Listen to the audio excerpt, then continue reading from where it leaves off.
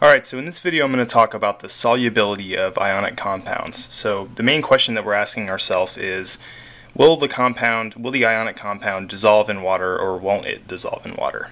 So a soluble ionic compound is one that dissolves in water, while an insoluble ionic compound is one that does not dissolve in water.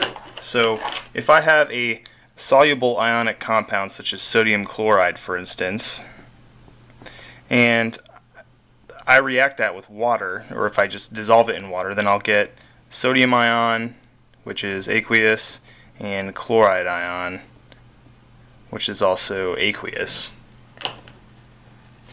And this is what the equation looks like for all soluble compounds. Now if my compound is insoluble, like if I have an insoluble compound such as silver chloride, for instance, AgCl, and I put that in water, then I'll just get AgCl. There won't be any dissolution. It won't dissolve.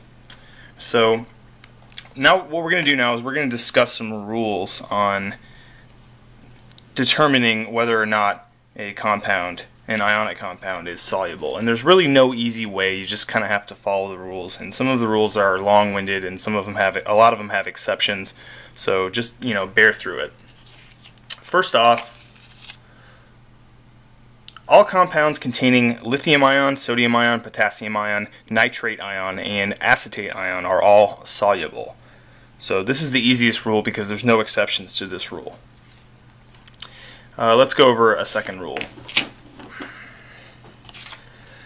And that is, compounds containing chloride ion, bromide ion, and iodide ion are soluble, except when these ions are paired with silver ion, Hg2 ion, or the lead-2 ion. So unless the compound has these three ions in it, then it's going to be soluble. Otherwise, it'll be insoluble.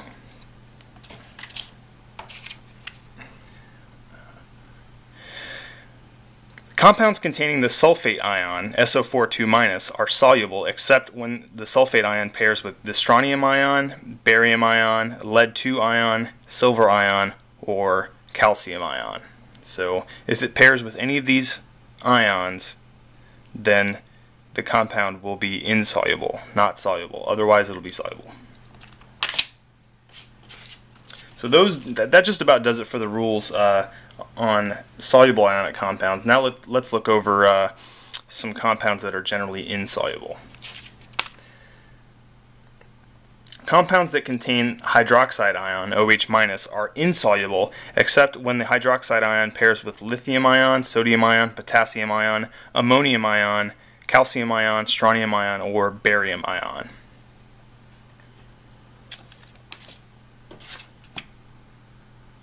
Our next rule: compounds containing the sulfide ion, S2-, are insoluble except when the sulfide ion pairs with lithium, sodium, potassium, ammonium, calcium, strontium, or barium ion. So the rule for the sulfide ion is actually very, very similar to the rule for the hydroxide ion. So the same ions are listed. The only difference, however, is that when the hydroxide ion pairs with calcium, strontium, or barium, the resulting compound is said to be slightly soluble.